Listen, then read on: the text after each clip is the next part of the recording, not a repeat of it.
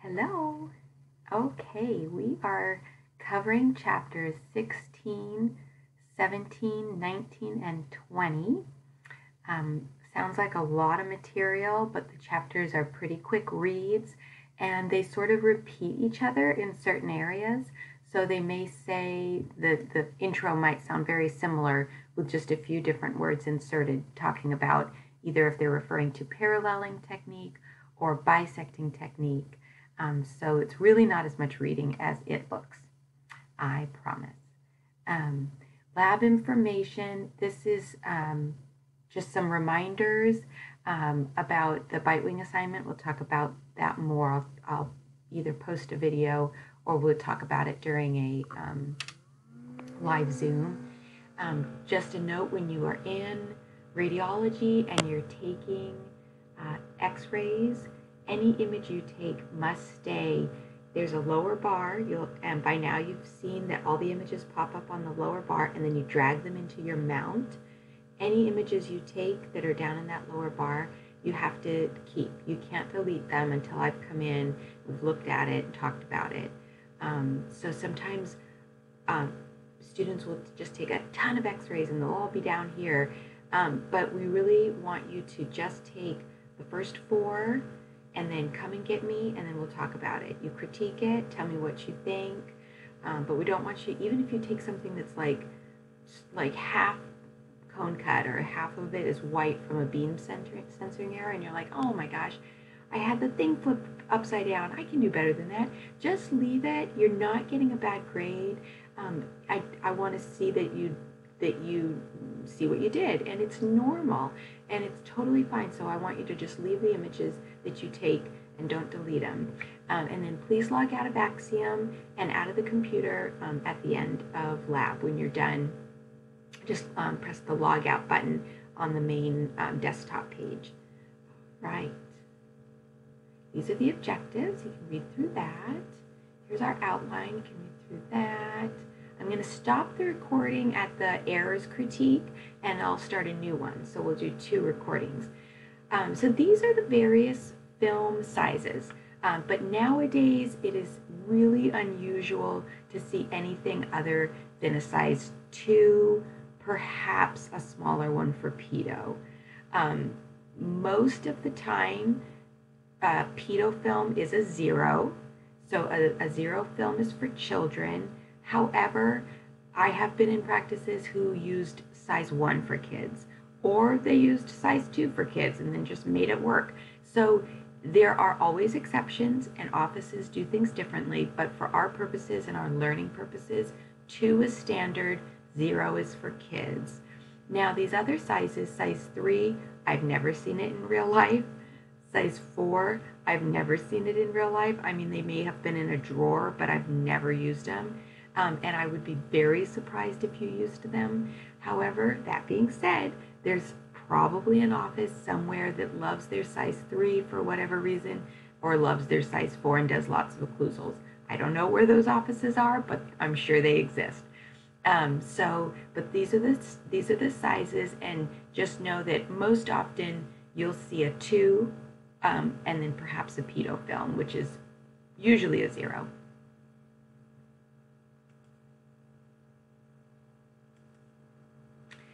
There are 3 types of intraoral films. They are the PA, this is the PA, showing the crown, the root, and the supporting bone.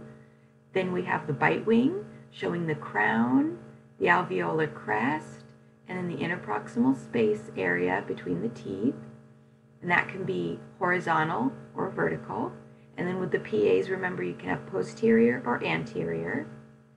And then we have the occlusal film, which basically shows the arch from an occlusal view.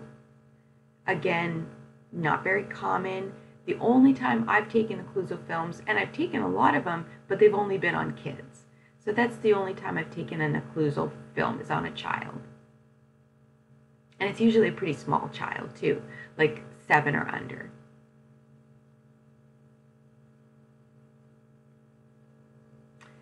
There are 2 techniques for capturing intraoral films, and they are the bisecting technique. That's this film here, and this is a drawing of it. and the paralleling technique. This film here and a drawing of it. And we're going to go into greater details. These images correspond to the pictures. So you can see that the bisecting technique, the teeth almost look tilted.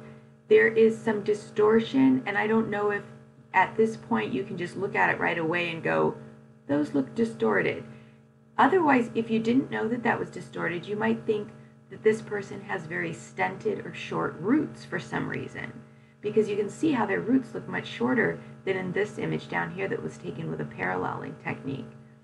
So we'll talk about the differences and then why distortion can happen in one or the other and what the preferences are. And then this here is showing the film or the sensor.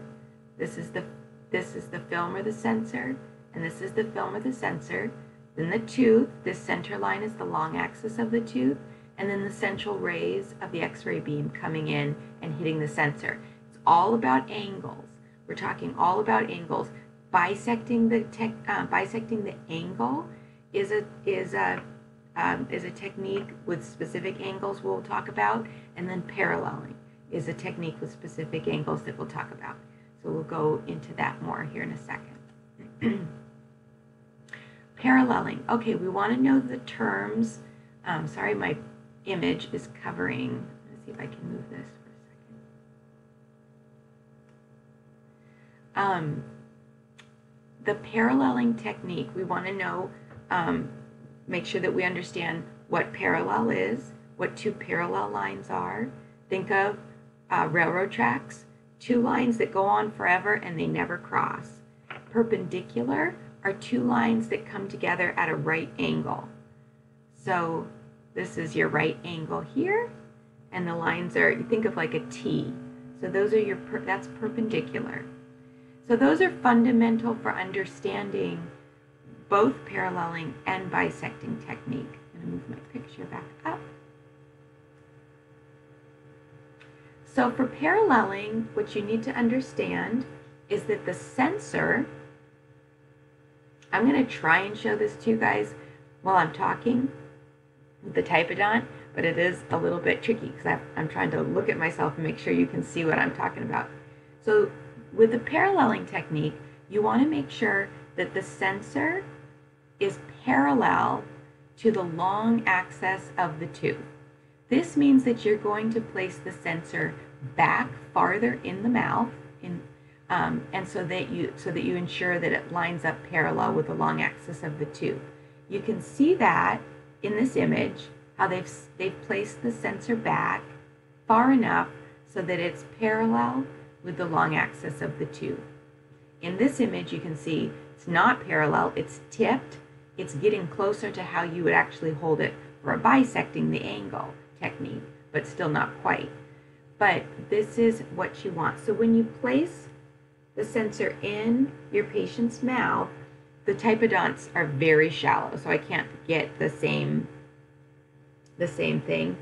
But when you place it in the patient's mouth, you want to look at, sometimes you have to look at the side of their face. You want to look at the tooth and imagine that long axis, and then you want to look at your sensor and you want to make sure that they're parallel. This would sit deeper in a patient's mouth so that they could actually bite on the bite block.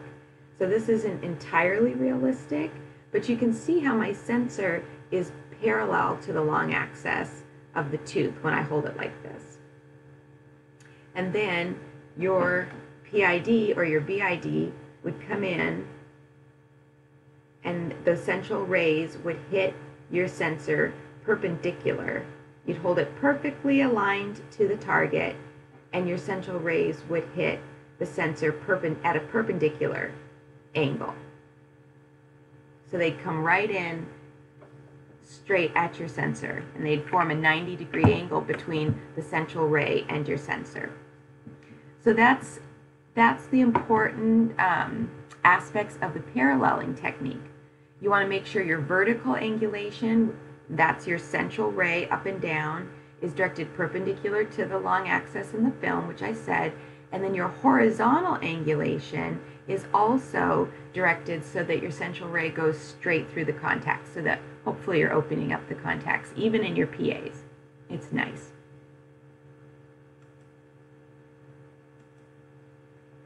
Here's another image that kind of breaks it down a little bit more. I'm going to move my picture. My picture is always in the way, it seems. So here is the tooth, and it's occluding onto the bite block. And this is your long axis of the tooth. And then here's your film. This is an old style traditional film, so it's skinny. But they're parallel, right? They're two parallel lines, never going to cross. They're just going in that same direction. And then here it's showing that there is going to be no distortion when using a paralleling technique, because if you draw this continuous line from the incisal edge of the tooth to the apex of the tip of the root, and you draw that continuous line and you think of a projection onto the film, it's like a perfect match. There is no distortion. If you get everything lined up, there's no distortion in that paralleling technique. But what oftentimes has to happen, like I said, is sometimes the film has to be placed farther toward the midline or farther back in the mouth to get it parallel with the tooth.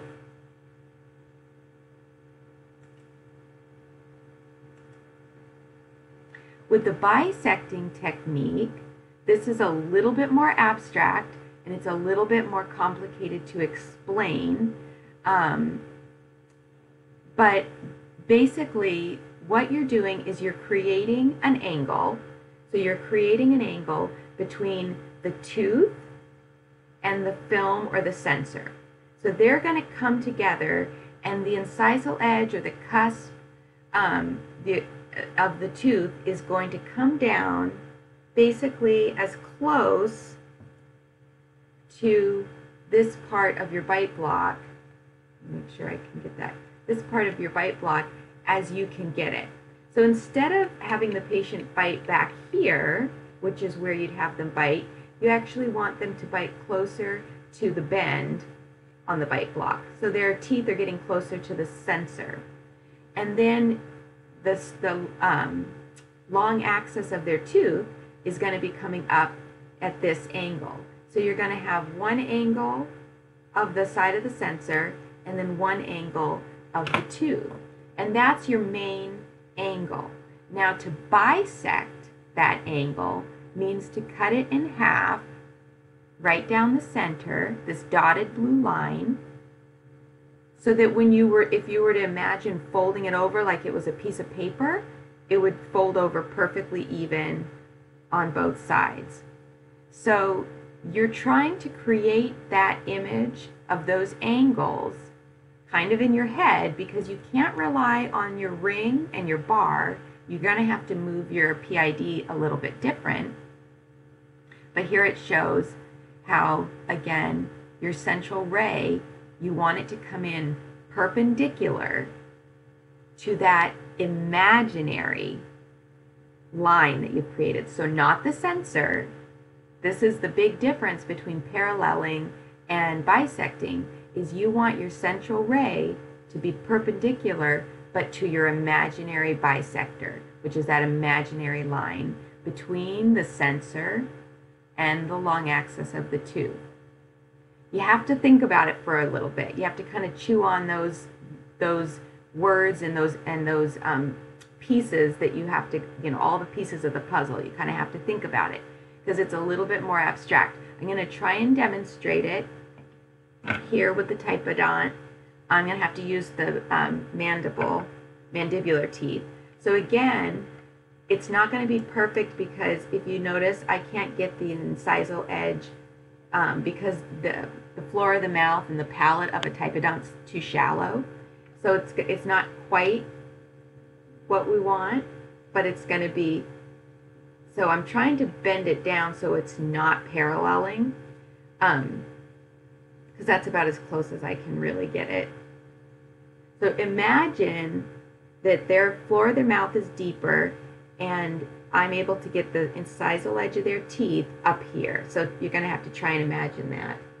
Now, if I want to hit the bisector, I'm going to have to hit right about, So my long axis of my tooth is here. This is my long axis of, I'm losing it. Hold on. This is tricky.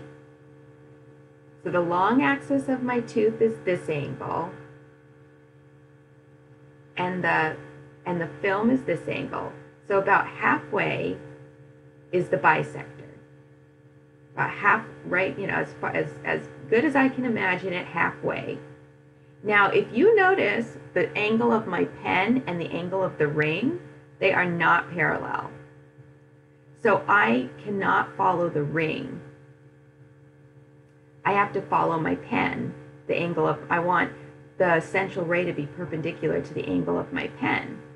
I don't think there's any way on earth I can hold my pen to keep it up. But let me see if I can.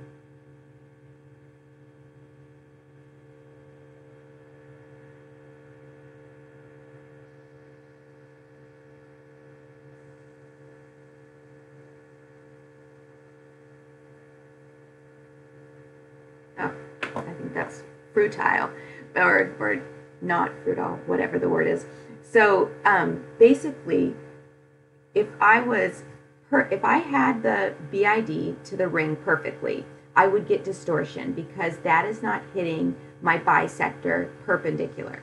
So what I actually have to do is I have to change the angle slightly depending on the bisector. So either bring it, kind of tilt that vertical angulation kind of down more, or you're going to have to tilt it up more depending on what your bisector angle is.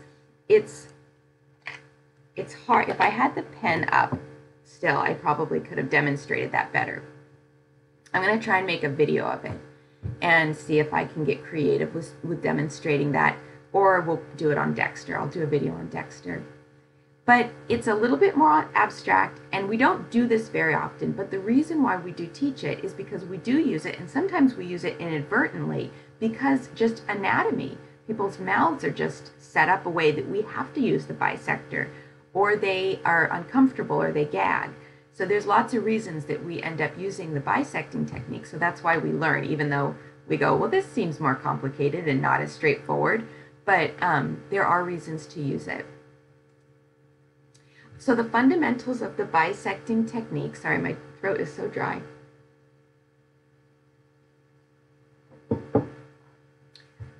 Some important things to always note is that your patient's head, the occlusal plane, and their maxilla is parallel to the floor. You always want that, and so you're going to have to adjust the headrest so that your patient can't move their head around. They'll want to tilt their head back. They'll move when you go to put the sensor in, but you want them to be still and you want their occlusal plane to be parallel. So that's very important. The sensor is placed at an angle against the incisal edge of the teeth. So here's an image of that. It's easy to see it on an anterior. It's harder to see it on a molar. Vertical angulation with the central ray penetrates the imaginary bisector. And then the horizontal angulation is the same. You don't really have to worry about that. You just want it to go through the contacts. So if you can look at the contacts and kind of see where how your whole tube head or your BID should be angled in a side to side, that doesn't change whether you're doing parallel or bisecting. You always just want it to go through the contacts. Bisecting techniques. So the film placement, the center of the film behind the region to be radiographed. So whatever teeth you're looking at, you just want to center that behind that section of teeth that you're looking at. Vertical angulation is standardized. We'll show you some, it's kind of like it's the cheat sheet, because visualizing can be very challenging. So there is a sort of a cheat sheet of angulations that you can go by that oftentimes give you an accurate image with the least amount of distortion. And then horizontal angulation through the contacts, whatever that is, depending on the person's arch and the way their teeth come together. So if this is, and there's a picture of it too, but if this is your tube head, this is my little tube head and my BID, over in this area where it attaches, there'll be kind of a circular joint, and there'll be numbers and with degrees.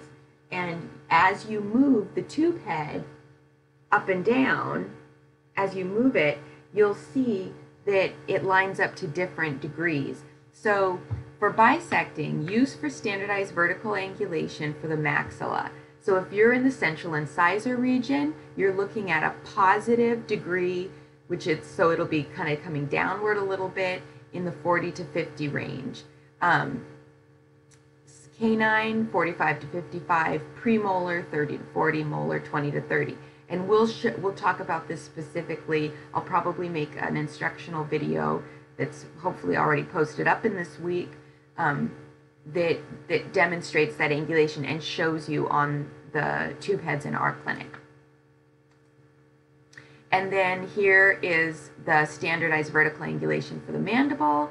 It'll be angled differently, so now you'll be in the minus 15 to 25, 20 to 30, 10 to 15, and 5 to 0 for molars. And here is, so the degrees on this one are kind of on the side where you can't see, but then in this image you can see. And so this little line here that is hard to see in the image, it's just this white line, that is, whatever that lines up is where is the angle that you're at. So right now, that's at about a 5, a -5. Or is that a -10? I think that might be a -10 because it doesn't have all the numbers. So, so you can have a cheat sheet with you and put it to that degree and then take the image and on Dexter and see how it worked out. If that actually worked out, it may need some adjustment, but to have those numbers in your head, especially when you're working with a patient and there's lots of steps to think about, that helps a lot if they can't do the paralleling technique. Okay, so here we have another image of the occlusal edge coming in. This is the bisecting, the occlusal edge coming in close to the sensor, and then a bisecting line, this dotted blue line, that's the bisector between the long axis of the tooth and the sensor, and then this is the image that they got. So it looks pretty good. I don't think that there's a tremendous amount of distortion there. You can kind of see that the cusps aren't equal. Sometimes that's a common thing. Just like with this molar film, you can see the buccal and the lingual cusps are quite separated. So that, and then the palatal root looks elongated. So there is a little bit of elongation on this film. But then this is how the molar looks. You seat it as close to the sensor as you can, and then you got your bisector between the sensor and the tooth, and then your central ray comes perpendicular to that. So which is correct for bisecting? Is one, when you look at the blue dotted line, is 1 a bisected angle? Is 2 a bisector? Or is 3 a bisector? And if you said 3, you were right. You can see how it's evenly, this is the angle. So these two black lines are the angle. And this is the bisector because it's dividing it perfectly in half. So paralleling is preferred. And why is that? Well, these are the advantages. There's minimal distortion. Oftentimes we get a very true image. The tooth and the film are easy to see and direct the X-ray beam to where it's supposed to go because the holders are sort of made for paralleling, obviously, and there are actually holders that are made for bisecting. We don't have them in our clinic, so that's why we have to use the rings that we have and sort of adjust our angle, our vertical angulation. And then the disadvantages are the sensor needs to be placed sometimes in areas that are difficult for patients to tolerate. So this is the reason why we wouldn't do a paralleling. If the patient gags, if we have to put it too far back in the mouth and they're gagging, or the floor of their mouth, we can't seat it in such a way for whatever reason. So small mouths, low palatal vaults, presence of tori, and a gag reflex. those are going to be the main reasons that we might end up having to adjust the where the XCP is placed, and it ends up being more of a bisecting technique. So this is the technique that you'll use most of the time, but occasionally if someone's having problems with pain or gagging, or we just can't line it up because of their oral cavity, then we go to the bisecting. Advantages and disadvantages of the bisecting. So the film, the advantages again are you can angle it differently if someone has a small mouth or they gag, to try and get the image still, you know, as best as you can without causing them too much discomfort. But the disadvantage will be you almost always will get some distortion, and you're estimating.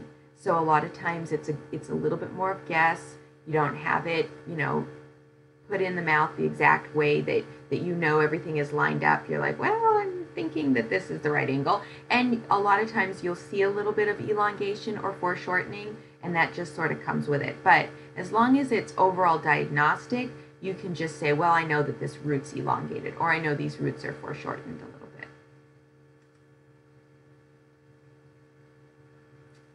Okay, I think we're getting close to the halfway. I'm just going to skip through here just a second. Yeah, this is where I'm going to stop the recording, and then we'll pick up at film criteria. Actually, no, I was going to go through this. Okay, never mind. Just kidding. Okay, so film criteria. So what teeth do we want in which pictures? And where do you want them placed? So this is what we're going through now. So with central incisor, you want the film to be placed at the midline. You're going to place it back in the palate so that you can do the paralleling technique, and you want your central incisors, the midline of this right there in the middle, to basically be in the middle of your film. You should be getting both 8 and 9, and then you should be getting the contacts between 7 and 8 and 9 and 10 on a central incisor film. The key contact is between the central incisors and apex of central incisors, including 2 millimeters around the apice of the root. You want to see at least 2 millimeters. And then you want to see the crowns of the central incisors as well. For the canine, so the canine is centered in your film.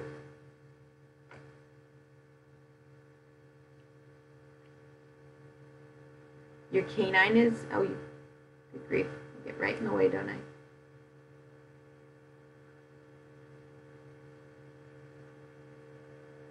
Hard to see. But your canine, when you go to place your sensor in, the canine will be right in the center of your film.